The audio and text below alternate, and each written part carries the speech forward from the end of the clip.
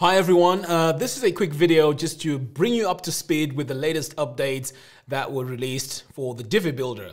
Now this update got me really excited because it makes it very easy to resize, add padding, add margins to your elements on your screen. I know right now it may sound a bit confusing, so let me show you what it looks like on your website. So what I've done ahead of time is I've already gone in and I've updated Divi, so it's running the latest Divi. Now the other thing also I want to talk about is if you want to learn how to design professional websites using Divi, I have a course which you can access absolutely free if you buy Divi using my affiliate link. So let's dive in, let's get started. Let me show you these updates. I'm sure you will really like them too. All right, so I've gone ahead and loaded up my website here with a pre-made layout. So let me show you what you need to do. So this update allows us to go in and add margins, paddings, and in a much easier way. So as you can see here, when I put my mouse over here, you see that bar that's showing up there. That means we can drag things that way. If I go inside, you can see again that we have minimum height there. Currently it's set to auto, but you can also readjust that. Now I've just moved it slightly lower. Now this is the thing. This update is very precise. So you need to be very precise when you try to use this this update. So over here you can see I can add the padding inside, and this is all on 4 sides. As you can see, it's showing there. So what I'm going to do now is to show you quickly how you can start adding your padding. So I'm going to do it on this yellow one here because we want this to look slightly bigger than the other two on the sides. So this is just a design thing. So let's go ahead and do that. So over here, I'm just going to add some padding on the inside like that. So as you can see, as I'm dragging this, this is increasing in size. Okay, now what you may not notice there is we have this chain, but unfortunately it is behind this plus button here. Okay, now with this chain, if you click it, it applies the same size both on the top and the bottom. Now I'll show you again where you can find this chain when you go into the settings panel. Right, so as you can see, we've just made this slightly bigger, and we can also do this to the sides as well. So I'm going to go in, add some padding to the sides. I'm going to also do it here like that. Now my chain has appeared again. I'm going to click on that, and now as you can see, we have the same size on both sides. Okay, so this is something that you may want to do if you really want to make sure that everything is proportional. So now that I have this, the other thing that I may also want to do here is to drag this upwards, so so that the height is slightly above the two on the side. So let's do that. So as you can see, as I'm dragging, I've just repositioned this. So now if we take a look at that, we've just gone in and changed how that look visually. So this is one of the key updates that I really like about what Divi has done in this update. Okay, so now let's move on and let me show you something else. So let's say I want to add negative margins. Now I really like this way of designing my layouts. So let me show you how to do that. So when I come over here, let me add a brand new section. So I'm going to click this plus button, click on regular, and I'm just going to add a single column, and in that column I'm going to add a video.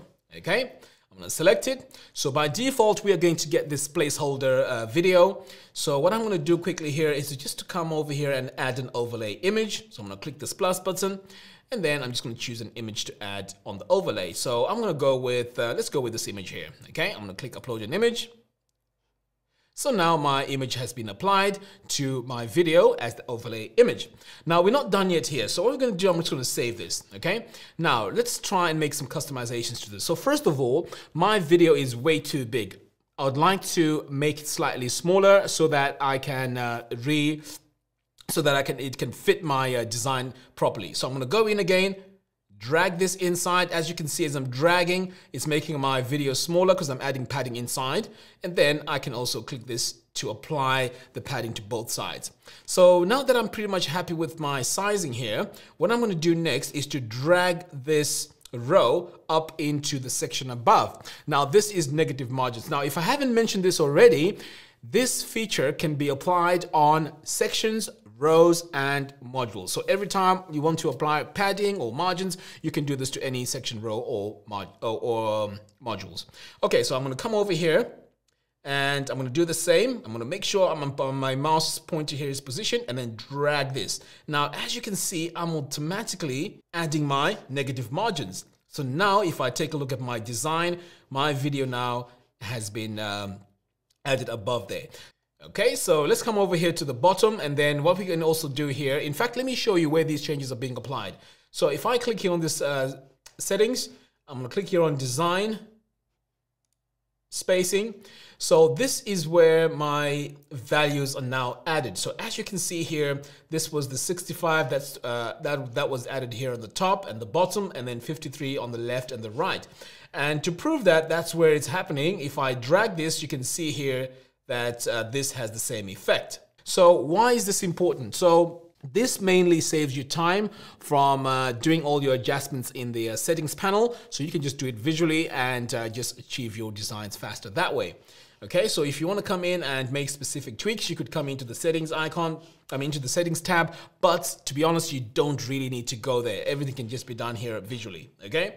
So let me show you something else that was added here. So if I come over here to sizing, you'll notice that we have extra items added here. So we have content width, so we can play around here with the content width for our designs. But what is really interesting here is max height or max width. So you can specify on a module, section, or row the maximum height this module or this item can be. So let's say the maximum is 500. So whatever you do on whatever device, it will just stay there on that 500. So it is great.